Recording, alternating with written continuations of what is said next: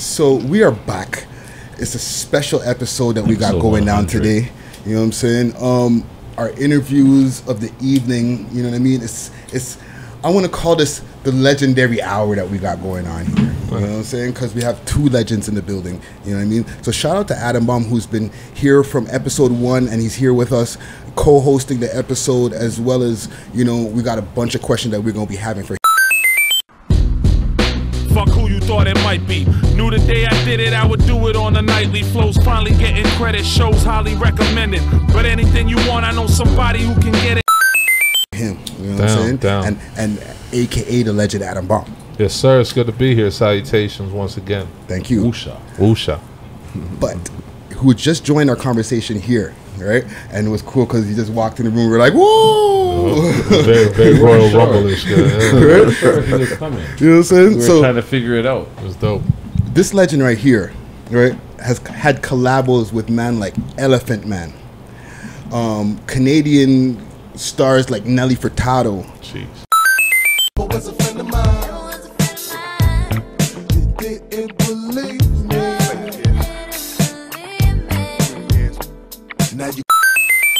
Juno Award winning, Much Music Award winning for best music video. Okay, Facts.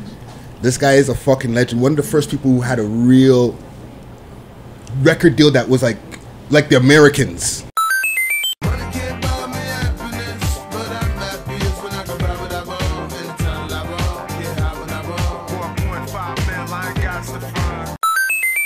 Over here, okay? So for all the people who are out there in the fucking viewing land and the listening land who aren't aware, you need to fucking get aware, because we have two legends in the building. Do your history. Do your history. And the one who just joined us, we have is Jellestone. Hey, Jellestone poet. Respect, young poet in the building. Yes. RX forever. Yes. God Yes. bless. Okay, so I have a question for both of y'all. Okay, to start off right here. Okay, so for both of y'all as mans who've been in the game for a while now, you know what I'm saying, who's put in a lot of work out here, right? For you, Jellestone, as a man who's had hits and has put on a lot of different artists in the game, right? And for you, Adam Baum, as a man who's had hits and a lot of legendary and classic verses and classic tunes and been part of classic crews. MC's MC. Right? Yeah, you guys, I'm even if you guys don't want to say it yourself, it's safe for me to say you guys are legends, right? Facts. So how did that feel like when people hit you up and they're like, "Yo, you guys are legends"? Like, how do you receive that? Go ahead. You want to start with that? Go ahead, man. Yeah. Man, you know, to be frank, I'm trying to earn it. I'm still trying to earn it. I appreciate it. It's a term that I feel like might even be thrown around a little too loosely in our day and age, but you know, that being said, I appreciate it. I'm appreciative of it. I'm glad to have been able to contribute to a point that people feel that way. But inside myself, truly, I'm still trying to earn it. You know. Okay. And what about you, Adam Baum?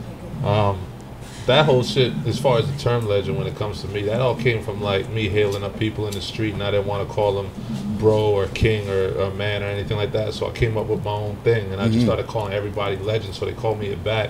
So that's really just a nickname kind of thing, and the way I get it from is just me considering people legends in their own right. So you know what I mean, whether you're just buying groceries for your folks or, you know, making sure your family's right, you're a legend to certain people in your circle. But same way Jelly was saying, it's not a matter of me saying I'm legendary in the rap industry whatsoever. I'm just trying to make my own legacy, and that's really what it is. It's about building it straight. That's what it's from. And yeah, anybody who hails me up on that level, it's right back at you. You know what I mean? Yeah. And that's just dope. To stay with you for a second, you know what I'm saying? Yeah. Oh shit. You've been part of, like I was saying in the top of this interview that we have here, you've been part of different crews and stuff, right? Freedom Writers, NSB and stuff like that, right? Natural Born Strangers.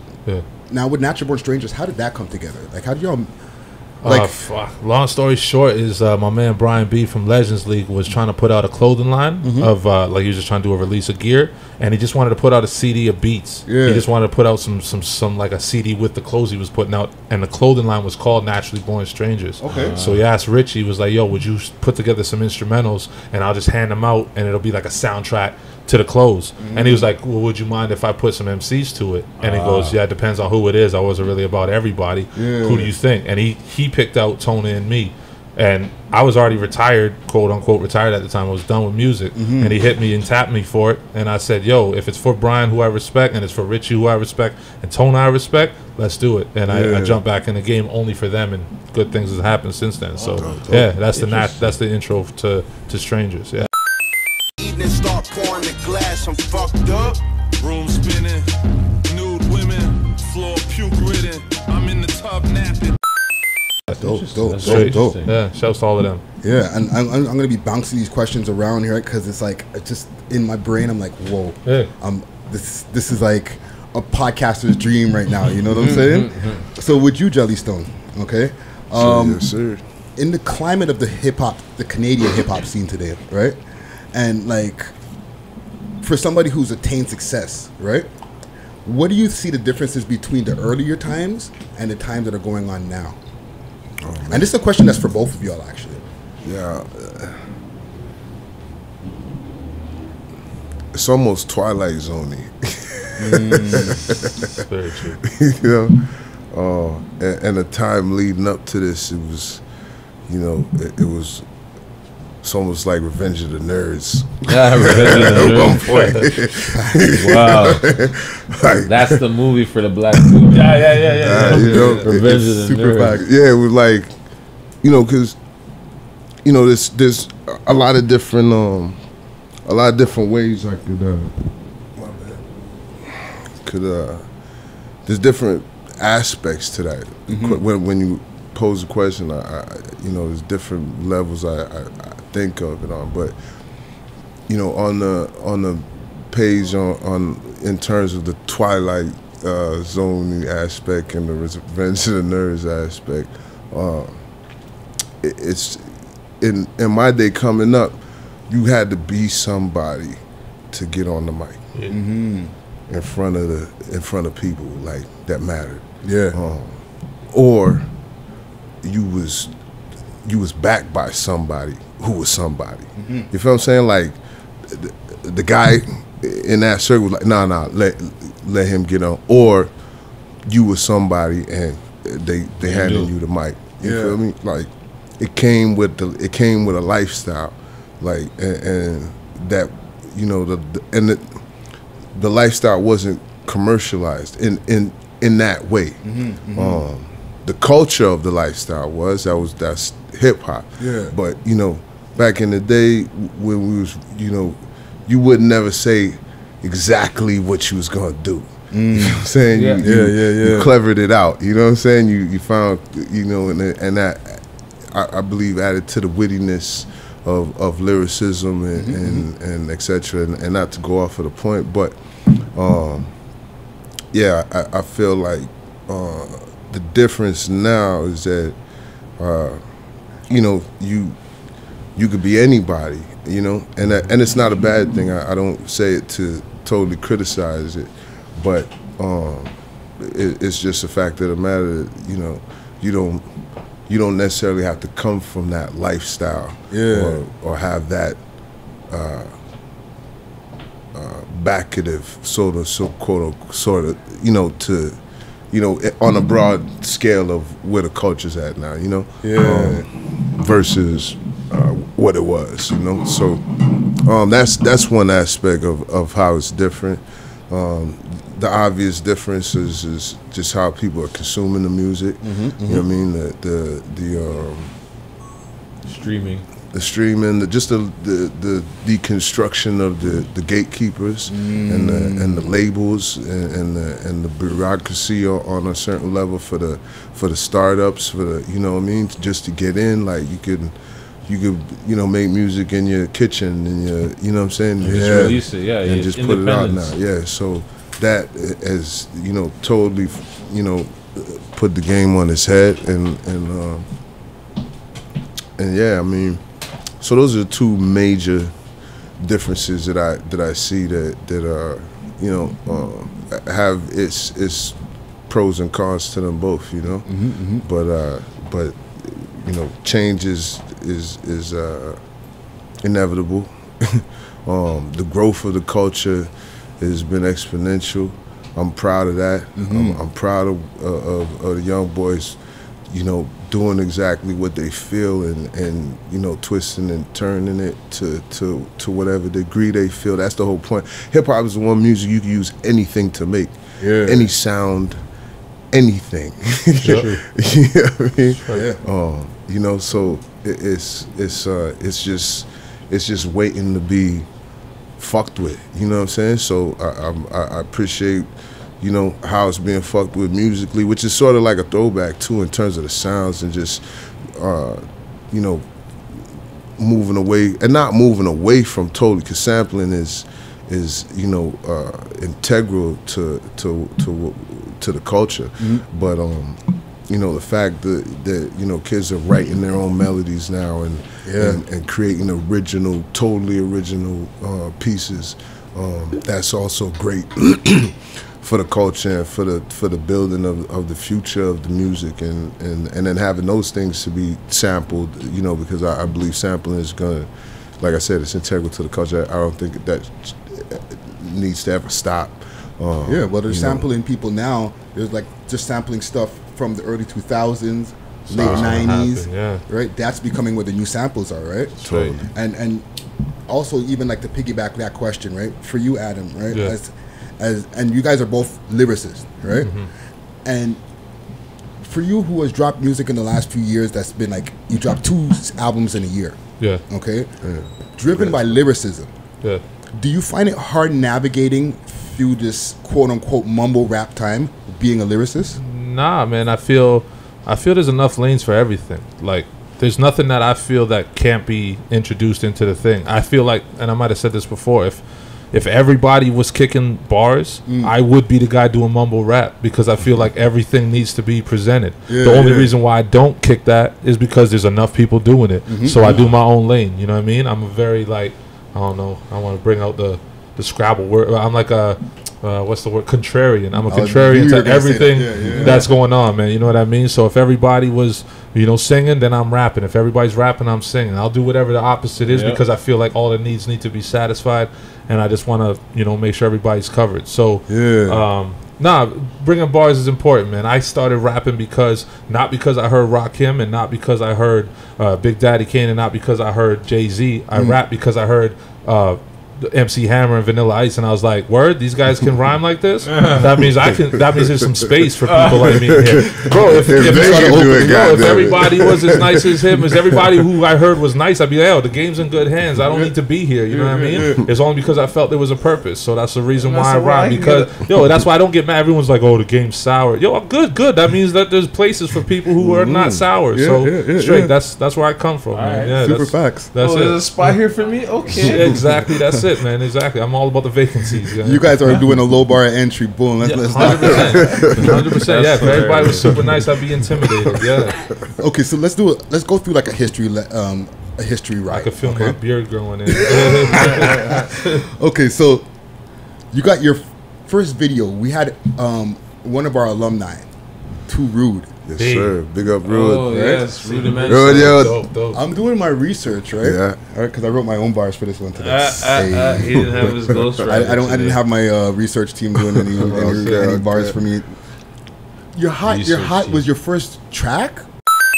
I bless him like Baptist, I'm taking you there. I surely chisel for my nigga that live on street or in prison. For you, I smack the rhythm like it spit on my mama. Like first video track? Yeah. I didn't realize that, and really? Yeah. So what was that like your first fucking video and you're seeing how much music, dog? Oh, man. Bruh. Or so much even built. Oh, man. How to make that short story. Like, you know,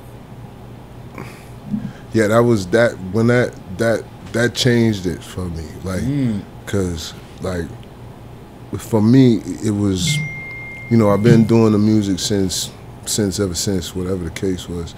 we sort of, you know, built up a little bit of a name in the city at the time through Original Rule Boys, which was my first group that I actually entered into the space with, period, you know. And so, you know, at this time it was a point where I was kind of doing my own thing and vibing out. And Rue had been, you know, a producer, you know, accomplished producer in the city. You know, even at that time, you know, working with a bunch of different artists, and he. I remember when we linked up. You know, from time, but long story short is he was like, look, we gotta get in the studio. Look, we gotta do. And I always be like, yeah, for sure. And it you know, there's so much more to that, you know. But just the fast forward version is, I'm in Play the Record one day, and Rue's there. Yeah, big up Eugene. They still in the building up on Spadina. I'll go check it out. And so Rue popped up out of nowhere. You know what I'm saying? He was like, "Yo, what you doing right now?" You know what I mean? And I'm like, "Oh no, I think I just come from 88.1. Big up DJ X and the whole Power Move. Pardon me, not Power Move. Yeah, Power Move crew. Yeah, that's right. More legends. Eat the beat. So I think I was over there visiting because I used to pop up on them. You know, weekend time. I'm downtown and moving around doing with 1 2 1 2, and so long story short. He was like, "What you doing?" I'm like, whatever. Basically, nothing was the answer. And then, after I said it, I realized, oh no. He's like, "Good, because we upstairs. We got a studio right now." I was like, "Oh, you serious?" And that's what came out of it. We went down. They had he was recording in the basement of Play the Record. They had a whole studio set up there, booth, and you know. And like a real studio they had down there. Yeah. And I was, you know, taken aback, first of all, because I didn't even know that was under us the whole time. Yeah. And then, so long story short, that song came out at those, that session and those sessions. I think we went back maybe once, I think, or twice, I don't know. But, that song, and then, you know, a little time went by, a few months went by, and for me it was like, okay, we did the joint. It was like, it's all good. Woo. Then he hit me like, yo, we doing a video. Ooh, sorry, slow. So, you know what I'm saying? The song was okay, cause you know, and there's a lot behind that because for me, I was, you know, in life was just in a different place. Like the music was a thing that I definitely, you know, was about and doing, but obviously wasn't paying no bills and things of that nature, and you know, so you know, I always felt like if I was gonna do the music, you know, especially when it came to a video, it scared the shit out of me, to be honest, because it was like, so now you're gonna put me on TV. So you understand what I'm saying? So I'm still on the road. You understand what I'm saying? So I'm like, okay. Yeah, I'm, you know, going on TV just made me a target for everybody. You know what I'm saying? Like the boy them, the undesirables, whatever you want to call it. There was no IG back then. Nah. So you know. Could you imagine if there was an IG back then? I'm actually happy there wasn't. Thank God. Oh man. No, a lot. Anyway. Cheers to that. Cheers for being a generation before that generation. You don't know cheers how lucky. To things that staying where they belong. Straight up. What stays back in the days, you know what I'm saying? What happens in Vegas stays in Vegas. Everything happens at the right time. Exactly. Yeah, that's a real thing. Nah, facts. Yeah. Facts. Long story short is we you know, so I struggled with that, and I finally decided, okay, we're gonna do it. And part of my struggle with that was the fact that I felt like if I was gonna be on TV and put myself out there in that way, I felt like, you know, my life's supposed to change. You know what I'm saying? Like, I'm not gonna be on TV and, you know what I'm saying, be in the subway or be in the, you know what I'm saying? Like, I felt like I'm supposed to be hovering above this shit if this is, you know, TV. you know what I mean? It's like I'm asking for problems, you know what I'm saying? Especially with the mentality and the lifestyle that I was involved with. So you were very young back then, yeah. This is the beginning. But by the time that record, by the time we were at that video stage, I mean, I was fully,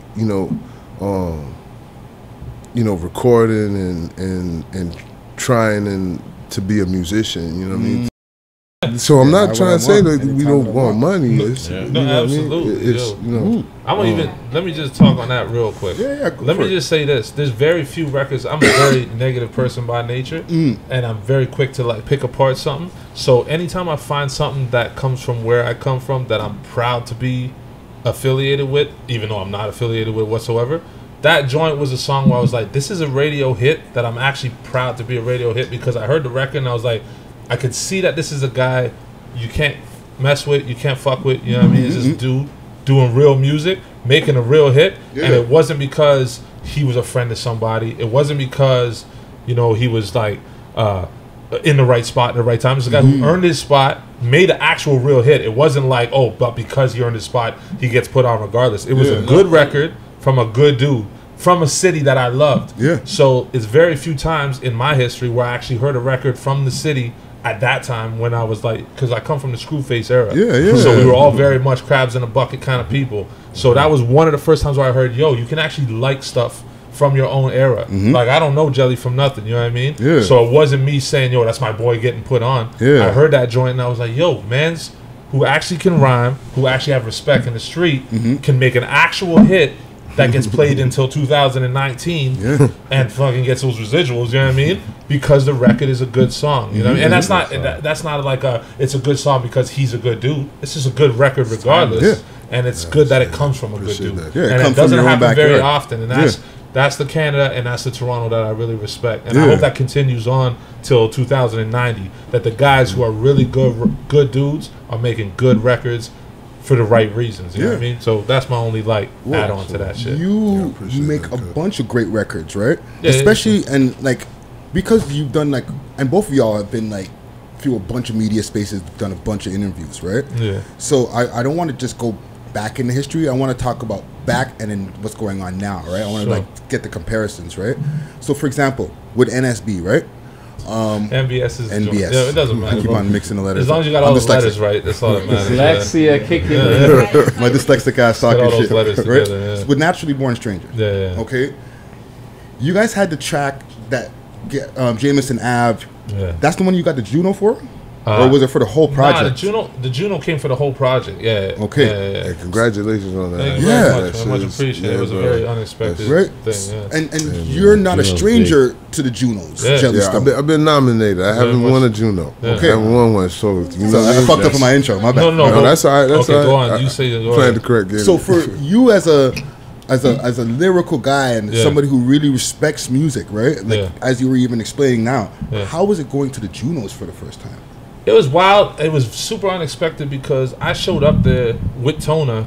Rich was in LA, and we showed up there specifically thinking we're here to watch Socrates get his award. That's really what it was. Shouts to Trey Mission. I thought you were very dope. Marco Polo does his thing. This is 2015. It really don't matter in 2019. But we went there thinking this is a lifetime achievement for Sox. He deserves his award. We're gonna come. I dressed like a country music star. Tona came with whatever he had in his knapsack. We weren't there to win at all. We got there for the free bar. That's all we were there for. We drank, and then they announced the name, and we showed up, and we were like, this is not even right. To be real, like you already know the history of the mixtape, it was there as a soundtrack to a clothing line. It wasn't really a project that was supposed to be anything more than that. So it was all bonus stuff when it happened. Excuse me. So when that happened, it was very dope though. But it was nice to be it's always nice to be acknowledged by your peers or whatever you want to call it, you know what I mean? So you check it off the list, you put it on your bio, you put it in your press kit, it's cool. But really it's not what I make music for, man. I don't care one way or the other, you know what I mean? Whether I lost or I won, my life is exactly the same. It's nice to say that I won. It's no different than if I won a Grammy or I didn't win a Grammy. Those are all just check marks on the list. I'm just here to make the records. That's basically my job. But it was a wild time, though. Trust me, we got. You guys basically just went there to get drunk, and then you won an award. Weren't expecting to win an award. Not at all. Not even thinking. Did you know you were nominated? We realized we were nominated when we went there, but we went there for Juno weekend only because it was in Hamilton. If that was in London, Windsor, or Manitoba or BC, we wouldn't have shown. We showed up because it was a drive away, and we were like, let's go to the bar and let's drink, and that's how me and Tona do. We just got ripped out of our minds, and I was so smashed. It was like getting pulled over by the cops when they said the winners. When they said the winner, as soon as she said nah, I cycled through all the nominees. And I was like, none of them start with nah except for us. I knew it was me. And I stood up. I was like dead sober at the time because it's like getting pulled over. I was just like, oh shit, I'm dead sober. I got to say some shit. Officer. So yeah, I said some shit. Were you drinking tonight? No, officer. I wasn't drinking tonight, officer. Bro, there's nobody in Hamilton that's not smashed. So definitely I was equal. How much time doing this? Yeah. I was 100%, bro. Check the footage, bro. I was dressed like a man that was not supposed to be on camera. Man. I just wanted to make the dress code. That's all it was. I wasn't supposed to be there. I'll be reposting. But anyhow, man, it was a good time. We really won that, not just for the strangers. Strangers are a representation of everybody from that lost generation. You know what it is? It was the Maestro Missy generation, then it was the Circle generation, then it was that lost generation before Drake. Like the pre-Drake generation is all the guys we won that for. That's not so much the Circle, but that's like after the that's Circle, all the Monolith, that's all the Hustle, man. That's all JB, that's all GCP, that's all everybody who was really supposed to win that. That was on behalf of everybody. That's really, I should have said that. Instead, I said nah, blah blah, because I was hammered off of wine. That's the best way to describe that era. But that's what it was. It was a forgotten era, man. That era right there, in between, like you said, those certain names, and then before Drake,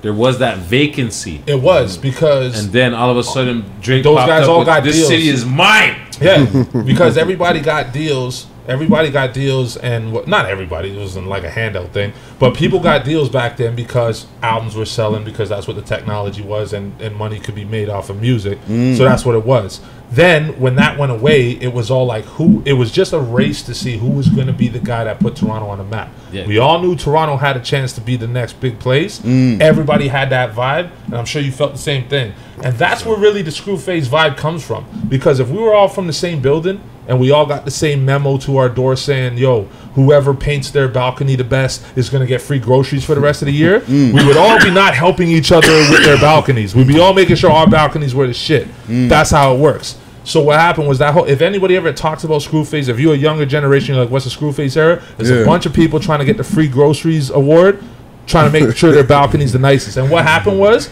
at that time, Drake had the nicest balcony. We all wish we had the nicest balcony, and then everybody else was on that same rush. We were all hating each other, because it's not about hating. It was just a very competitive era. Once he hit support. Once he hit that, once he got the award, the competition died down. So now we could actually support each other, and that's why that Screwface era kind of died down, because we're all like, okay, it's done. Nobody's trying to be the first guy out anymore. We can all kind of like each other. The only reason why I kind of get in and out about it is that some people are still trying to paint their balcony the same color Drake painted their balcony. You can still do whatever you want with your balcony, you know what I mean? You can still make your shit original. You can still make whatever music you want. Shouts to everybody that does whatever they feel like doing. You don't have to copy that to get the free groceries. The grocery award is gone already, you know what I mean? So, hail ups to everybody who got us to that point where people want to give us free groceries. That's, everybody on the come up.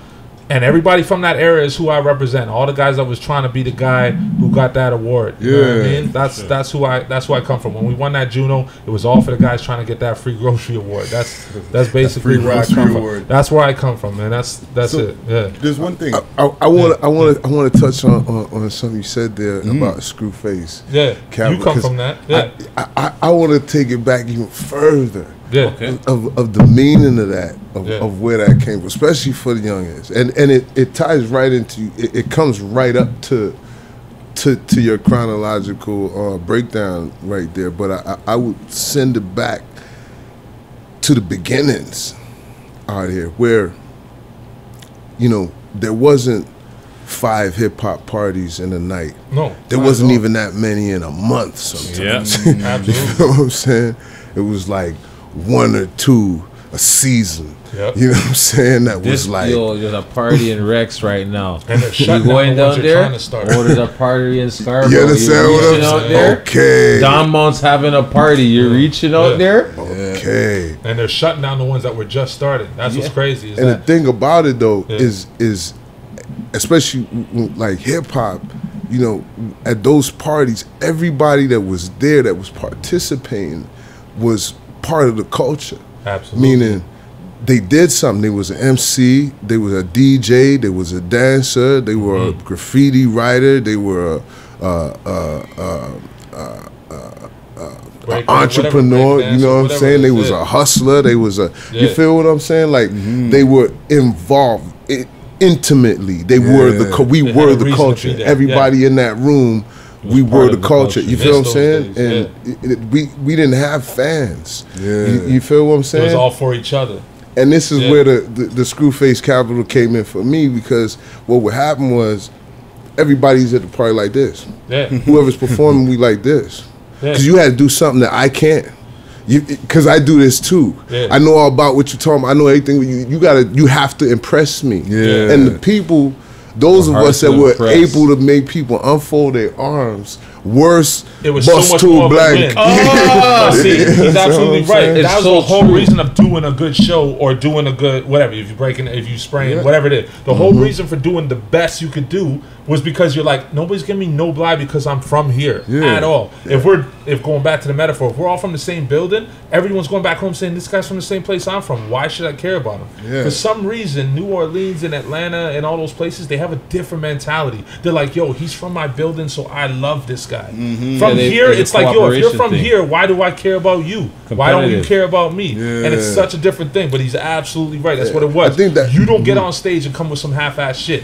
That's the reason why I think even till 2019, artists from other places couldn't come in and come with absolutely. We would let you know. You can't tell me, oh, this guy's from Buffalo. He's coming up here to do his thing. No, if you weren't rocking Parker. the place, get the fuck home. We would let you know. We would let you know. Facts. We would let you know. Like, bro, that's not accepted here. And the bigger name you were, that's not accepted here. It doesn't matter who you are. That's not accepted here. And the bigger name you had was the bigger pressure it was. You better perform. And if you don't live up to that, trust me, we're coming home with your jewelry. We're coming home with your tour bus. I don't care. We try to take some. Something's happening. But I'm proud of that. I'm proud that that's the era I come from, man. But I realized why it came to an end, man. But it built MCs like yourself, like myself. If you didn't come correct with it, you know you were getting the hook. Yeah, exactly. So one question I want to ask, and it's a question that both of y'all, we all have a common bond with. Okay, we usually play the name game, or I have this name game thing that I do, right? And it's also brings into our conversation because these guys help bring the city up to another level. Okay, so for example, Nova 40 Shabib. Okay, we all have a connection to him here, right? So the question goes to both of y'all in different ways, or the same. When did you first meet 40? Okay, and what was going on like that? How did you guys connect, and like what were you guys doing like with the engineering, and what were you working on? And same thing with you, Adam. Straight, right? Because it's both different times. I met 40 mid 2000s, early to mid 2000s. He was interning for Gadget. Gadget is for those sorry to put you on blast, guys, but for those who don't know, he is like, I think, single-handedly changed the sound of Canadian music. And I know this wasn't the question, so I don't want to go off too much on it because it's a whole nother thing unto itself. But he changed the sound of Canadian music, and 40 was interning for Gadget at the time, and I had just come off of I just come out of my Warner Brothers situation, and was working on what would have been what became the Hood Is Here album.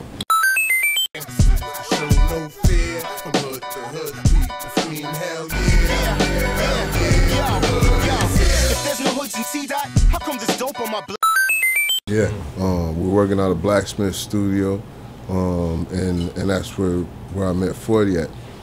40 was one of a handful of engineers that I was working with at the time, and with the exception of Damien and one other cat. But what happened was you know, I was working with interns that just wasn't cutting it. I'm coming from working with, you know, the likes of Carl Napa as a Pro Tools guy in out of New York that was, you know, and just the speed in which, you know, a studio session, a recording session was at for me at that point. Mm-hmm. You know, working with these interns, it was a little frustrating to say the least. Yeah. So one day I got in there with Noah, and it was like at that time I was already frustrated and just expected More of the same. The same sort of pace, and sort of kind of had to humble myself to it, like, okay, this is what it is, and was prepared for that. And as we worked, he was like, no, got that. What, you know what I'm saying? Like he was on point. He was ready for he you. was like, I'm like, whoa, okay. You know what I'm saying? He was working at a high level. That you weren't ready yes, for. yes. And I was like, okay, like now I could work. I'm like, oh shit, let's Yeah, because now you're in your pocket. You don't have to worry about certain Facts. things. He's got those things handled already. Yeah, you're doing your job. He's doing his job. Now I can work. Yeah, he's exceptional. Yeah, so a long story short, I was like, I spoke to guys. I'm like, look, don't put me in that room with nobody else after this. And you know, one thing led to another. We started working out of my home studio at the time, and to be perfectly honest, if not for that, we probably nobody would have got to hear the Hood Is Here album. Like if not for us meeting and working in the capacity that we did, and in the capacity that we worked is what earned him the name 40, to be perfectly 40 honest. days, 40 nights. 40 days, He 40 don't nights. rest, bro. Like, believe it or not, man. Yes. Like, 40. I can't even call him 40. Noah is the dude that showed me that certain people are made for this music, and some people are not. Some people are good enough to be talented enough for it, but certain people deserve to be there. I have like some people earn their stripes because they were in there at the right spot at the right time. 40 would have been there regardless of the era. If this was 1982, he would have been there. If it was 1938, he would have been there. Like, and that's not to even gas him. He's just, and like Jelly would tell you, I messed with Noah back in 2000 and maybe one. It's when Empire kind of was getting their stuff together. He went to high school and he was trying to hit up guys to be like, yo, let me do some joints for you. We turned him down like 5-6 times in a row, like, we got our own guy, we don't really want nobody else. Wow. Then he was like convinced one of our guys, Tech, to like, yo, get the guys together, come to my spot, we got a spot in Parkdale. We went to Parkdale, we did the joints. It wasn't so much the quality of the beats, it wasn't anything like that. Actually, side note, we always thought that his beats weren't like hard hitting, so we're like, yo, no one's ever gonna take these soft sounding beats. Turns out that's the sound of Toronto in the fucking future. But anyhow, he started doing his stuff and we started messing with him. Hand to God, imagine being the first basketball coach you ever get is Greg Popovich. Bro, if you mess with this guy and then all of a sudden you work with anybody else, you're like, no, that's not what I'm used to. The first main guy we ever mess with is Noah 40 Shabib. And it's crazy because, like he said, if I tell this guy, oh, in my head I'm thinking something stupid abstract, this guy will be like, oh, like this? Boom, boom, click, click, click. Oh, you mean like this? Done. Bro, he reads minds. He's super quick. He understands the equipment. He's very good at what he does. And that's the bottom line. Noah is made for this industry. Absolutely. He took the entire music we were making. He said, yo, just rhyme to all these drum loops. We rhymed to all the drum loops. He would leave, remix them while we were sleeping. We would come home, or we come back to the studio the next day or the next week, and he'd have new versions of the whole record that he redid while we were sleeping. Wow. That's the 40 day, 40 night stuff. Absolutely. And he just belonged there. And what happened was he got so good at it, he realized that, yo, the guys I'm messing with are good, but I gotta elevate. And when we start not being able to get in touch with him, he was messing with guys like Chaos, guys like Jelly, guys like Socks. He was already on another level. By the time I started messaging him and I realized what else he was messing with, I was like, you know what? He's finding his place. I didn't realize he would get to the level he's at where he's working with Beyonce and all of that. But to be honest, if anyone told me one day he was going to, I'd be like, absolutely. I get it. We all, you know, there was a time where y'all reconnected because when, you know, I came into the mix and started dealing with y'all with the Empire stuff, we were recording with him heavily. Right? And during that time, a young light-skinned gentleman popped up on the scene. Oh, I think I know who he's on. Now, why we had to customize skin color? Trust you want a microphone? I'm like, yo, I'm like the only light skinned nigga in the house. And we ain't talking about Herc, right? Fuck. So, what's y'all earliest Drake recollection for both of y'all? So let's start with you, Jellestone. Personal with 40. I went to see 40 at I think it was Remix. I believe it was Remix, and I went there to meet Drake. He was telling me about this kid, and he had played me a few things at the time, and I was like, yeah, this. I thought Drake had it from the time he played me some stuff. In terms of being a MC, like it struck me because I was like, this is okay, because I'm looking at Wheelchair Jimmy and I'm listening to, and I was like, okay, and so that was definitely was interesting to me, and so anyway, he invited me down there one day when they was there, and I remember meeting Drake, and he was like super humble, like very nice person. You know what I'm saying? Like I don't want to say very nice like as like that. I mean like genuine. You know what I'm saying? I felt that from him, and it's and just just humble and soaking up the game. You know what I mean? And I seen that from that first time I met him, and I felt like they go, and hearing what they were doing, I'm like. I co-signed it all the way, like, yeah, go, you know what I mean, for you, like, this is what, and I'm like, yeah, yeah, because, and then, he was explaining to me how fast Drake worked at the time when, this is even before I had actually met him that day, so I was like, okay, and he's like, yeah, we like, word, and then, meeting them and seeing it, you know what I mean, and it's like, yeah. This, you know what I mean. So I'm super proud, like super proud of them. Like nobody can really talk down about them around me. So every so often in the culture, something comes along, and it's like that bend, it changes, you know what I mean, and that is that dynamic duo. In fact, the trifecta, can't leave out Ali and just how they've been able to, you know what I'm saying, like put it all together. He's a whole pivot in the whole industry. Totally, and just understanding where the culture is and being able to come in and do what they wanted to do. Like you speak about. I have an interlude on the Hood Is Here album. It's called Home, and that's all 40. You know what I'm saying? Okay. It's like a piece he did. Even the voice you hear in there, that's him singing, and we did a record. It was on this movie that I did. I had a little part in that Ving Rhames started and produced in called Saving God, and a piece of that song is in the score of that movie, and but when I think about that song, and I think that was all the, like when you say that was like what 40 liked to do, that was his. He had that R&B, that chord, that musicality that is you just, give him the material, and he'll make an art out of it, man. He makes a masterpiece out of anything you give him, man. Straight. Yeah. So in both of those.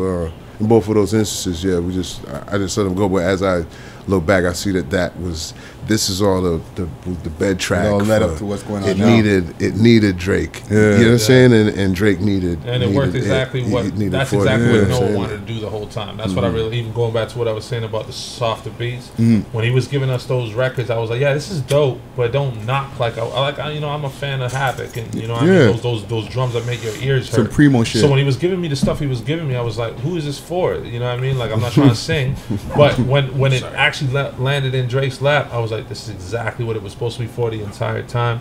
I met him at a party. We did a show at China. The place called China Dome.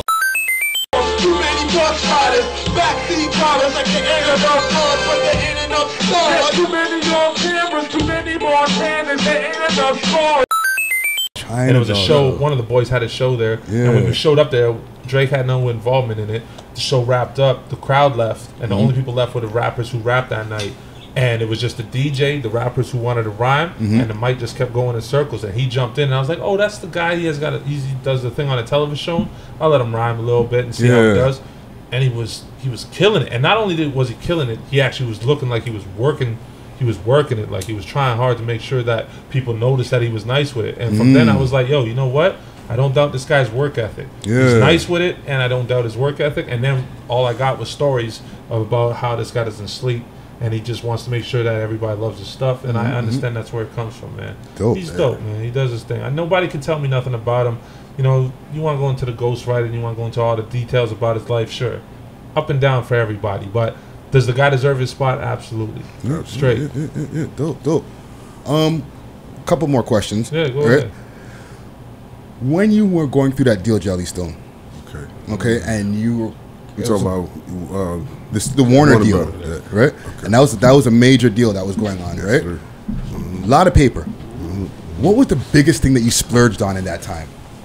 Like something that you were like, "Yo, I'm gonna get one of these," and it was just like, "Wow, I can't believe I bought this." And then can't believe I bought this. Like, after? I'm not talking about a Something crib you bought or where something you're like that. I'm talking about like, Why did I even waste my money on this? like I something bought crazy. it, and then you're like, I didn't really need to buy this, but Platinum chain. Wow. Platinum chains, that's like early 2000s. What were those going for back then? Too much money. Jesus Christ. Yo, I remember. Okay. So you remember the flea market on Young, Okay. where they used to sell the gold teeth and shit, right at Young, right Young and Dundas, the flea market thing. I remember when I asked him, I'm like, "Yo, can you get platinum teeth?" And I was like, "Yo, that will rot out your teeth. You can't get platinum. That will rot out your teeth." And that shit's I'm like, hella heavy. all right, cool. Then whatever. What about the gold? He's like, "Yeah, you can do the gold." And then fast forward like 3 years later, everybody's rocking platinum teeth. This, that. I'm like, yeah, you could do anything with. but it was just at the with time it was anything. so new. Like they were like, "Nah, you can't do that." Because they couldn't afford it. They wasn't going. Yeah, it's going to cost them to much get just that to to you. get- Even like, and to fast forward to now. Actually, no. Let's keep it back then for a quick second.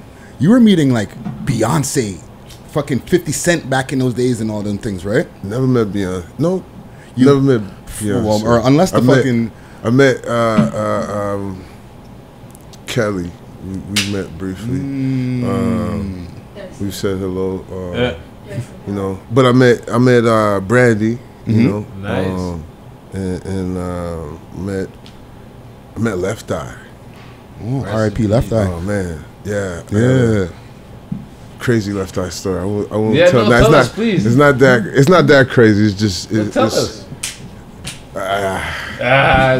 you know, it's our first interview. I'll be back. I'll be That's back. for the imagination. This But is for the no, imagination. I met her, a few years before, her untimely passing, rest in peace, and but she was, when I met her, she just like so real. It was she like it was a real person, and then, all right, you know what?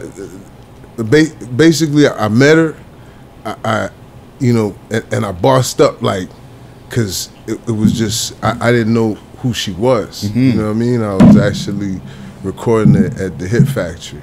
All right, fuck it, I'm gonna tell the story. Yeah. So This is post. Sorry to interrupt you. So this is post Waterfalls, or this is Ain't Too Proud to Beg. oh, this is this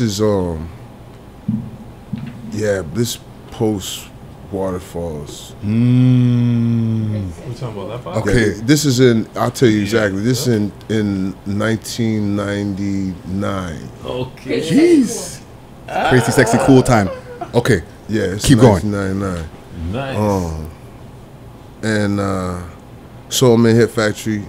We on the top floor. I got the lounge that you gotta, whoever comes in, I get to see them. There's only one other studio up there, so I did it on purpose because I was hoping to new in the game. We out here, we spend a little money. We in the big dog studio. I wanted to kind of be able to meet people and but we was up there alone for weeks. You know what I mean? To the point where one day I'm on the phone and this female comes through the door, like you hear the door buzz, because it's just outside the door is just a landing, stairs to go downstairs, and an elevator. Okay. So the door buzzes, this person comes in, she walks up, she said, I just see the shape from the back. I'm on the phone with the homie, like, yo. Who's that? Yo, bro. And then at that point, like, I didn't see nobody. It's ghost town. Anybody came up there, it was us. We was just, you know. So I remember being like, yo, bro, one thing else come in there, you know. So Toronto slang. Boom. Yep. She go into the other studio, whatever the case is. I'm still on the phone. She come out. Now I see the person from the front. She fresh face. Like, you know what I mean? Like, this is crazy. she go out the door. I'm like, bruh, boom, boom, boom. I'm trying to get off the phone. Our assistant comes out of our studio. I'm like, yo, go grab. Holler at that. Boom. She sticks her head back in like, so I say, no, come on, boo, boo, boo. Yeah. I hop up. I'm like, yeah, I'm gonna call you back. Like, yo, so what's up? Da, da, da, da, da. She like, yeah. I'm like, you do music? What got you up here? Like, yeah, I do music sometimes. Da, da, da. I'm like, yeah, I'm here doing this. Da, da, da, da, da. This and that. I'm like, you know, yeah, well, maybe, you know, I'm macking like a mom. Like, let me get your number. Sure. Just give me a number. I put the number in the phone. Like, tell me your name. Get woo. Like Lisa. I'm like, all right, woo. And just because I was trying to be like I was important to somebody and shit like this, I'm like, yeah, Lisa, what? You know what I'm saying? She said Lopez. I write it in there, and then I look at it. I'm like, Lisa Lopez. I look up at her face. That's when it clicked in. After this, Her face morphs into left eye.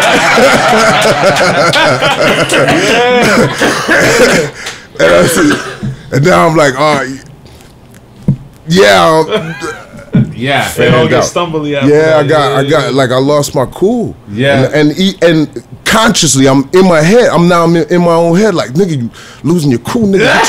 Get your shit straight. And I'm like, straight up, nigga, fly right. you know what I mean? So now literally I was like, I just got to get out this conversation. Okay, so I'm gonna hit you. You know what I'm saying? Like, in and out. Yeah, yo. and then after I was like, what the fuck did I just do? Like, I never had a moment like that before. Like, and meeting any celebrity at any time, it was just, I never had a moment like that. So, and yeah, anyway, we spoke once or twice, and you know, talked about maybe doing music or whatnot, and me going to Atlanta at the time and whatnot, but yeah, it never it never actually panned out, and then as things progressed, you know, her life is When it's on route doing you know. R.I.P. Left Eye. Well, R.I.P. Left Eye. That's a crazy real story. chick, Wow, man. though, She was just like real person, down to earth, like just normal. You know what I mean? Like like my friends could chop it up with Just her. the And she, fact that you you're know? like, you're macking your boss, and you're in your groove, you're doing your thing. You got the number, and then when you put to it, you're like, hold on a second. Wait, who am I dealing with and then right it's now? like the morph comes, and you're like, oh shit, yeah. Big reaction, so like I can feel it. I can understand what you're saying, because it's Never in my life is that. Is So she yeah, gonna, is she gonna burn all right, down my I'll house? Is she gonna burn down my but, yo, honestly, I wouldn't care. I would buy 4 houses just so she can burn 2 of them. I don't give a fuck. Lisa's dope like that. Bro, Lisa's dope. I'll leave it to matches. Last question before we get to that's dope. because we were going a little bit late Yeah, here we're today, overboard tonight. but Episode it's our 100. 100th episode. You know what I mean? Your 100 episode. That's this is why I'm here, brother. You know what I mean? To support And y'all. it's a blessing to have y'all both in the building. You know what I'm no, I saying? appreciate what Adam y'all Bomb, doing, man. as well as the legendary Adam Bomb and the legendary Jellestone in the motherfucking building. Respect.